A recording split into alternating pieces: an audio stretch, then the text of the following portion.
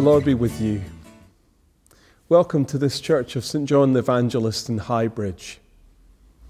For those of you who are unable to get to church this Christmas, or simply would like to share some of our worship, we're recording this reflection, which is my reflection from Midnight Mass. And we hope that it will help you to keep the season of Christmas in a joyful and prayerful way. So we begin with the collect prayer. Let us pray. Eternal God, in the stillness of this night, you sent your almighty word to pierce the world's darkness with the light of salvation. Give to the earth the peace that we long for, and fill our hearts with the joy of heaven through our Saviour, Jesus Christ. Amen. A reading from John chapter 1. In the beginning was the Word, and the Word was with God, and the Word was God. He was in the beginning with God. All things came into being through him, and without him not one thing came into being. What has come into being in him was life, and the life was the light of all people. The light shines in the darkness, and the darkness did not overcome it. There was a man sent from God whose name was John. He came as a witness to testify to the light, so that all might believe through him. He himself was not the light, but he came to testify to the light. The true light, which enlightens everyone, was coming into the world. He was in the world, and the world came into being through him, yet the world did not know him. He came to what was his own, and his own people did not accept him. But to all who received him, who believed in his name, he gave power to become children of God, who were born not of blood, or of the will of the flesh, or of the will of man, but of God. And the Word became flesh and lived among us, and we have seen his glory, the glory as of a Father's only Son, full of grace and truth.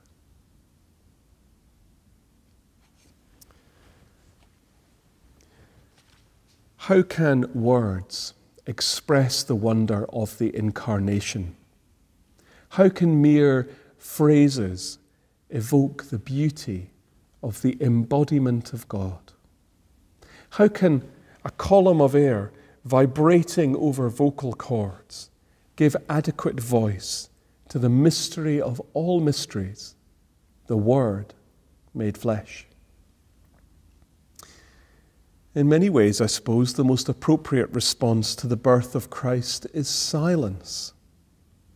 A 1960s hippie poster once put it like this: "Let the baby Jesus shut your mouth and open your mind." Good advice, I am sure. But we must come to terms with the fact that the Christmas story is full of words and sounds, vocalizations that call to us, demanding an audience. It begins with sound. The popular carol, "Away in a Manger," tells us that little Lord Jesus no crying he makes. Now, I know what the carol is trying to do, but I'm sure that the Christ child didn't stay quiet for long. Sooner or later, on that otherwise silent night, God split the air with his newborn cry. Words and speaking would characterize Jesus' life and ministry thereafter. At the age of 12, his spirited debates in the temple wowed the teachers.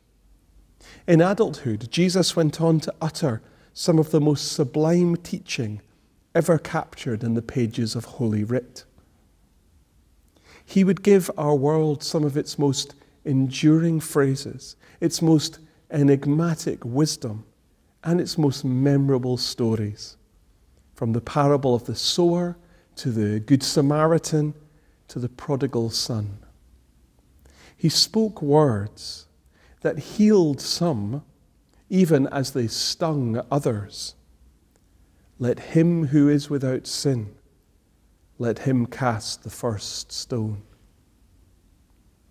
And on that last holy night of his life, he gave to his followers words that have been repeated at altars like this one for millennia ever since. This is my body. This is my blood. In his words from the cross, Jesus gave voice to both the deepest pains and the fiercest hopes of humanity. As the nails tore his flesh, his cry of dereliction was, my God, why have you forsaken me?" And with his dying breath, he whispered words of faith. "Father, into your hands I commend my spirit." Crucifixion could not silence him. Death could not shut him up. Roaring forth from the tomb, he appeared to a tearful woman from Magdala, saying simply, "Mary." And with the speaking of that single word, a poor woman grasped eternal life. Jesus' final words, as recorded in Matthew's Gospel, are both a declaration and a summons. "All authority in heaven and on earth has been given to me. Go therefore and make disciples of all nations, baptizing them in the name of the Father and the Son and of the Holy Spirit, and teaching them to obey everything that I have commanded you. And remember, I am with you always to the end of the age." God with us from beginning to end.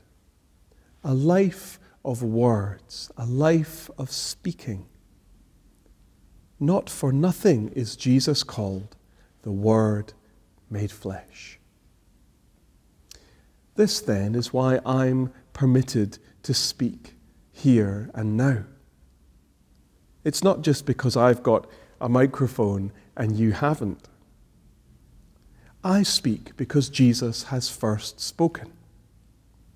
Human words can now contain God's truth because God has put on flesh and spoken.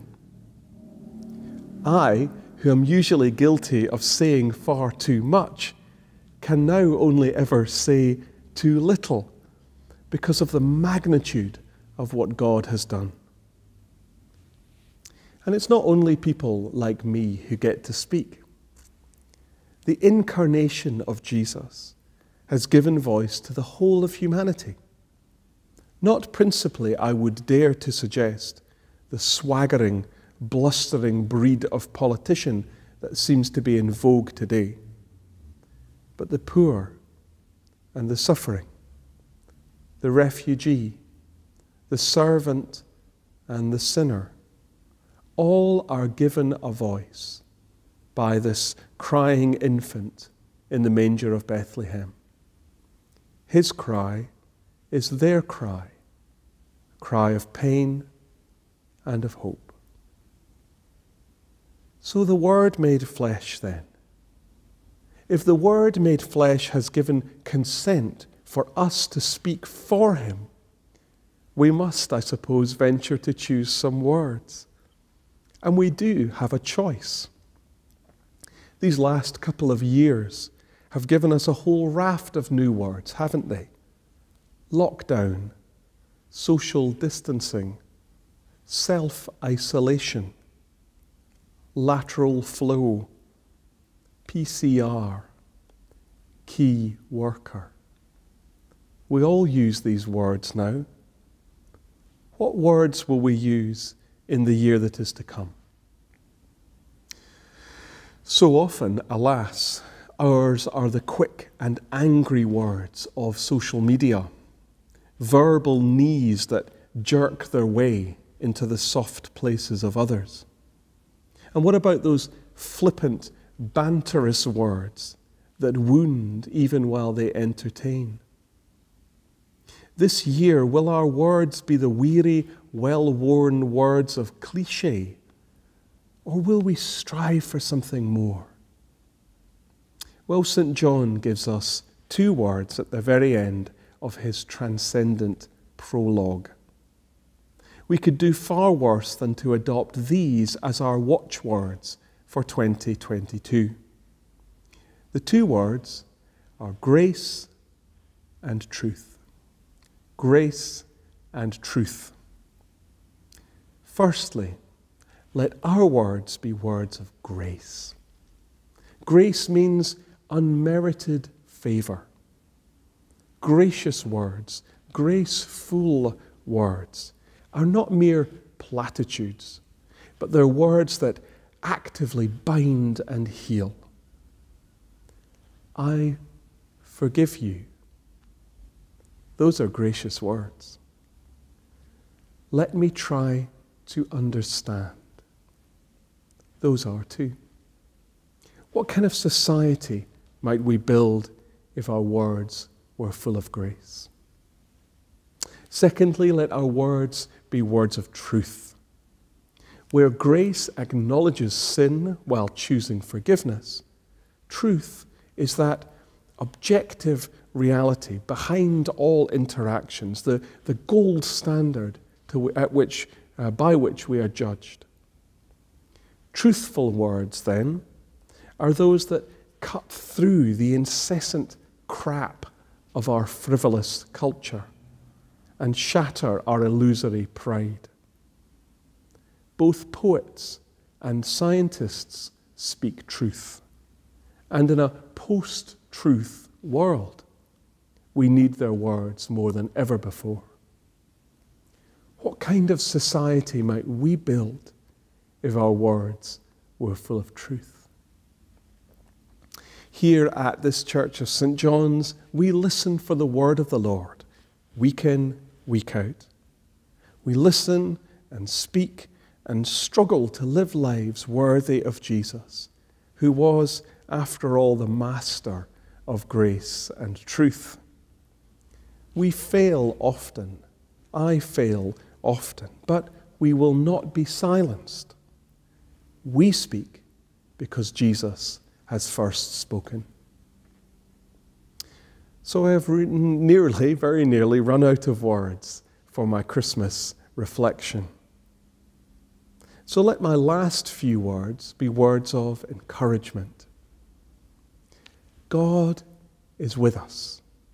God is for us. God will speak through us if we let him.